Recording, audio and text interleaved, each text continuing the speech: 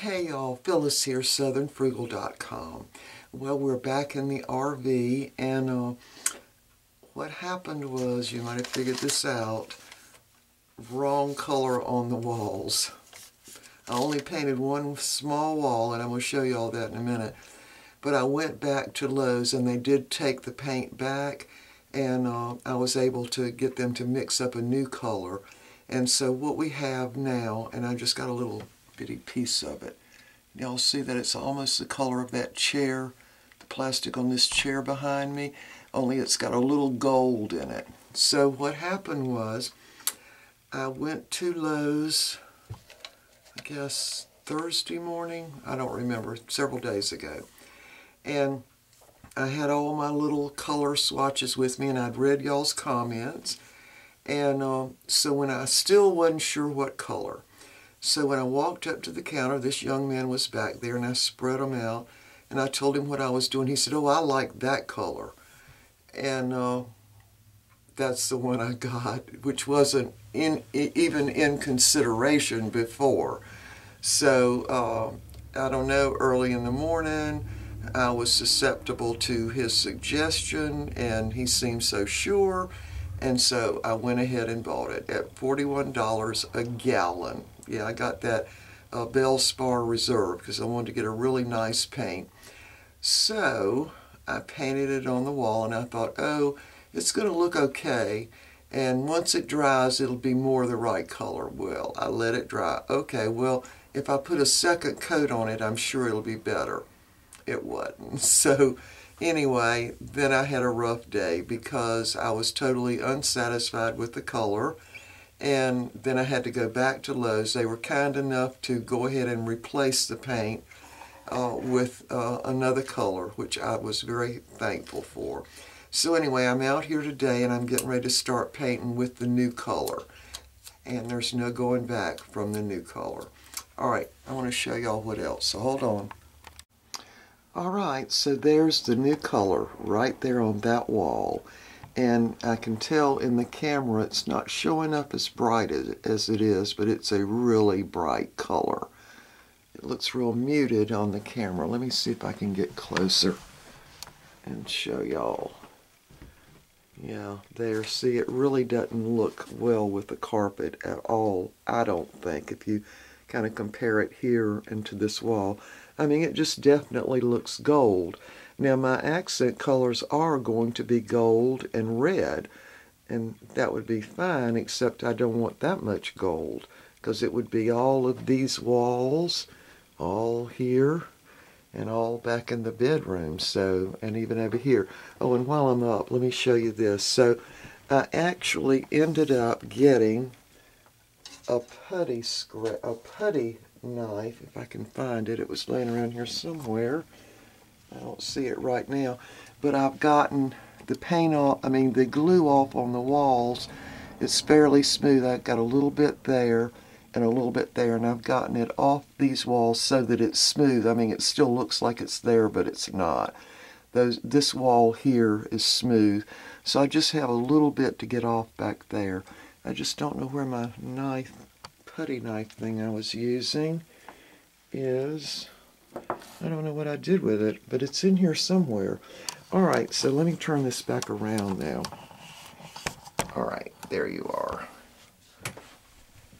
And here I am.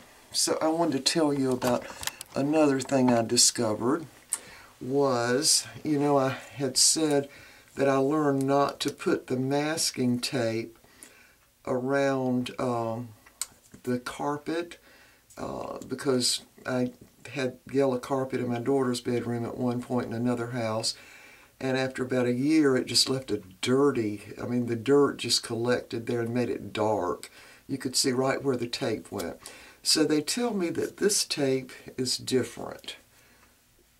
Now you have to pay for it, it costs money, but I thought, okay, I'm going to give it a try. So I came back here and I actually put it on a window, left it a little while to see if it was going to leave any residue, and it came off just perfectly clean. So I'm thinking it's going to do the same on the carpet. It's definitely a different kind of masking tape, for sure. Alright, I don't know where my little scraper is. Anyway, we're going to go ahead and paint in here. I'm going to try to get one coat on everything. I've only got about 3 hours this afternoon. And so I'm going to try to get, one coat on everything today. And then about maybe next Tuesday, I'll put the final coat on. So I'm getting real excited, y'all, now about getting this all together. And I was able to take the little blinds down from over the kitchen window, right over here. Sorry, my camera's kind of crooked, it looks like. Yeah, it is. Anyway, we're getting excited. We really are about all of this. And I'm going to get the tiles to go on around the stove. Of course, I've got to get all of that glue off that you can feel. I mean, it doesn't matter what it looks like as long as it's smooth. Because I said I was going to use glass tiles, and I've about changed my mind on that. I'm just going to look and see what's available at like Home Depot and Lowe's, and I'm going to look online. Now, I thought about using those kind of tiles that you can stick on. They're like vinyl, I think. But then I've thought better of that because it's going to be around the cooktop. And y'all know when you're cooking with gas, it gets a lot hotter than if you're cooking with electricity. And I kind of don't think that will work. I think I need to just get regular tiles, and I really have changed my mind on the glass tiles. I'm going to look at them first, but I'm thinking I want regular, just little small tiles to go there. And I'd really like something with some tan, white, and maybe red splashed in there somewhere. Might look good since my accent colors are going to be red and gold. So I'm pretty excited about this, y'all. And we've got a day when I can paint. It's cold outside, but we got very low humidity, which is when you need to paint. And of course it's cold outside, but it's warm in here. We've had the furnace on, and it's just warm as toast in here. And the furnace is sitting on 62, so that kind of tells you the sun, of course, is heating up part of it. But anyway, I'll at least get a couple of walls over here painted and show y'all what the new paint looks like. Alright, we'll see y'all in an hour or so. Alright, we're back. It's been at least 2 hours, and I have finished the first coat of paint on the slide out. And the paint does dry darker, which I like. So let me show y'all what it looks like. There. I don't know if you can see the color in the so much light coming in, but it's a good tan, and it really matches the carpet pretty well, and I'm very, very happy with it. It took a long time to paint around all these windows, but I finally got it done. And I've decided around the floor, right around the edge, I've got paint all over my hands. I'm going to get some of that really stiff styrofoam quarter round. It's because they've got it at Lowe's in oak, and I think that it needs quarter round just to finish it off, give it a more finished look around the edge. Excuse me for jiggling, y'all. Yeah, so I just finished painting this wall. It's still wet in part of the places. But anyway, this was a Bellspar paint, and I used, it's called Reserve. It's also got a primer in it, so it does kind of drip a little bit. And so good thing I had the plastic down, because I have been known to paint without even using a drop cloth, but this paint is not as thick as most paint is. So anyway, I'm going to do the wall right over there, and I'm going to do the 3 walls in the bedroom, and then I'm going to be through for the day. So anyway, we will see y'all next time. I'm very happy with this color, because we're going to make the accent colors red and gold.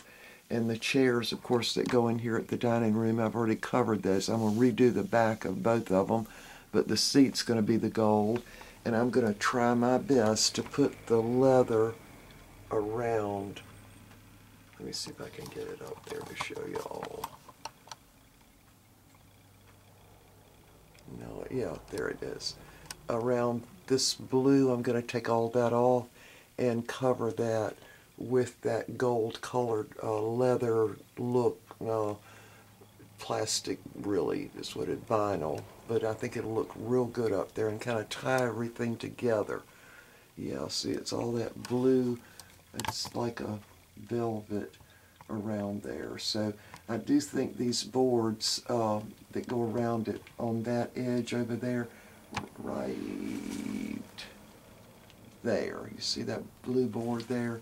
I'm going to just unscrew them just a teeny bit and be able to shove that vinyl around them. And I think that'll look good.